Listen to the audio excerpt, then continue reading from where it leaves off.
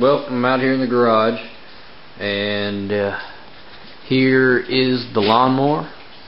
As you can see, we pulled the hood off of it and did a little custom paint with some masking tape and some spray paint.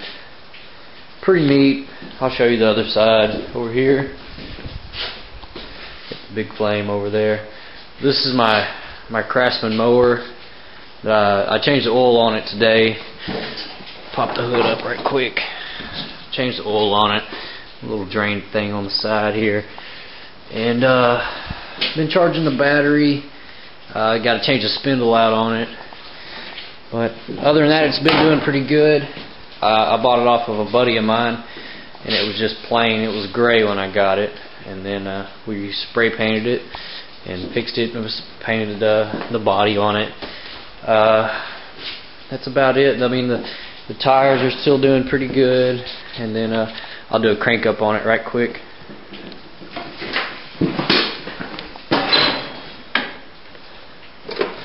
Choke it.